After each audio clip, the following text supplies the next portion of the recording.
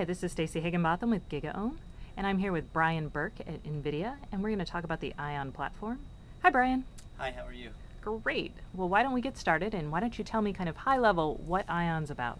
ION is a combination of the Intel Atom CPU and the Nvidia 9400M GPU.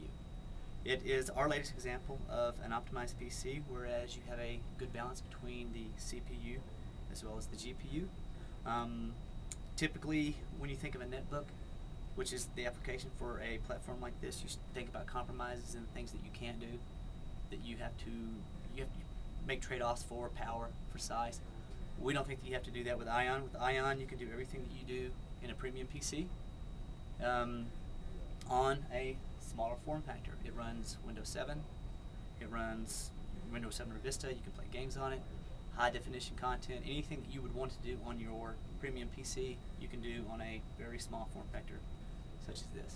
Okay, and how much cost would this, how much does this price would this add to the cost of a netbook? You'll see a netbook with the ION platform fall in the same kind of range where you see them at now. They're going to be in the $299, $399 range. Really, that's going to be up to the OEM, whoever takes the ION platform and puts it in whatever configuration they want to put it in. Typically, the cost is $20, $40. Okay, like great. That. And what about battery life? When I think of a GPU, I think giant, power-sucking, awesome chips. We don't like to think of this as giant, power-sucking, awesome. We think of it just as awesome, but it's going to give you comparable battery life as you would in a netbook.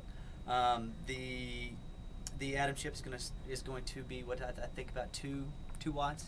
Our chip, if you're running at max, running something like this, the high definition video, will run it right around 14, so you're running about 16.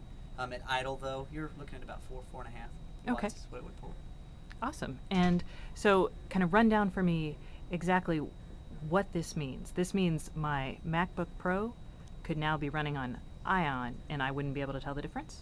What this means is that you are going to see a lot of very small PCs that can do everything that you can do now. You'll see an ION platform, but this is the motherboard for an ION platform. What you need for this to be a complete system would be the memory that would go here and a very small notebook hard drive. So you can see it in very, very small netbooks. You'll see it in very, very small desktop. This actually is an example of a desktop that you might see. This is for size reference. But this is a full PC. This PC is running this high definition content. It's running on Windows 7. The motherboard, as you can see, is very, very tiny.